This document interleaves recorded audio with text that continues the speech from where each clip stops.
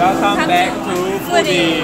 Okay, so where are we today, Cindy? Today we are at Menya, Hanabi. This outlet is located at Uptown, Damansara. By the way, right, for me, because I'm first time coming here, and then like when I walk outside, right, I saw they have those like TV show for this restaurant itself, and then right, actually their specialty, right, I saw is that they actually have Taiwanese noodle, minced meat on the noodle, ramen noodle, which is something I've never seen before, and it's quite unique for me.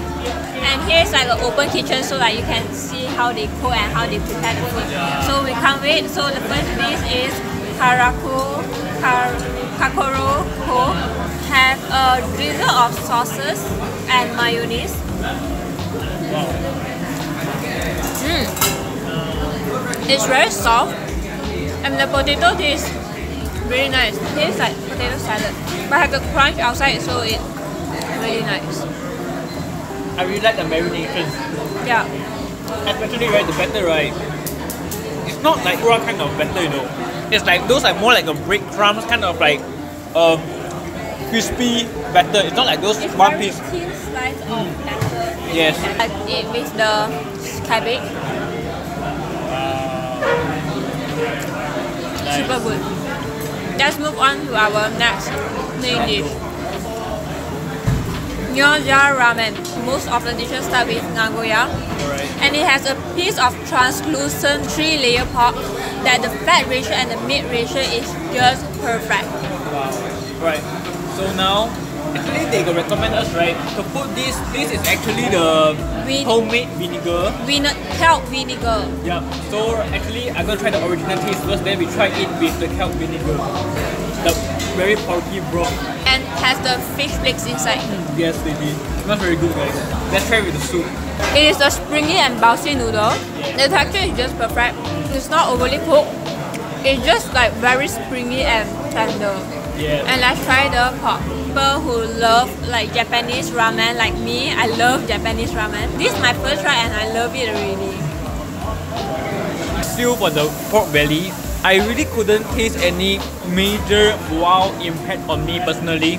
I think it's like quite your typical ramen style char siu. Like it doesn't really impress me that much, to be honest. I like the char siu. Mentai Gyoza DX. This is the upgrade version. This particular restaurant is famous for their Nagoya mentai. Particular shop is special for their menzu soba noodle. So this one is the upgrade version of it.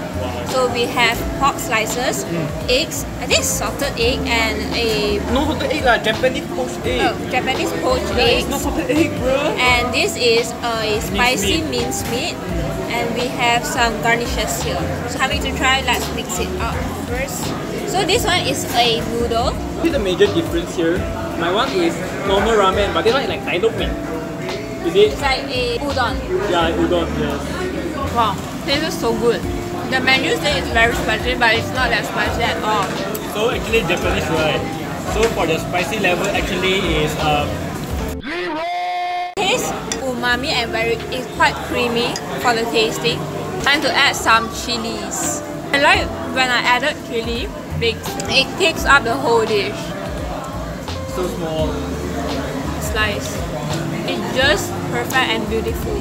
I can taste the smokiness of the pork. Yeah, because right, actually the surface on the pork is cut on it. By the way, right, this noodle actually right, it smells very well from each other. Actually, I like the taste. And Cindy mentioned earlier the umami taste, right? To me, I think of it like a sin ramen. Sin ramen. No, because like it has that shrimp taste, right? Tastes something similar but not similar, but something a little resemblance, I would say. I definitely will come back here for good food. Wow. Next one is you add rice into your leftover noodles and you mix it in very nicely, and this is how they ask you to do it. So add some kelp oil. That's right. Savory. It's like sushi, but it's in a batter. Yep. You like it? So for me, definitely the vinegar, right? It makes a difference to the soup and the rice as well together. Definitely make a changes. I love it. Like I love every single dish about here. It's not about like the atmosphere or what, but the food is just really good.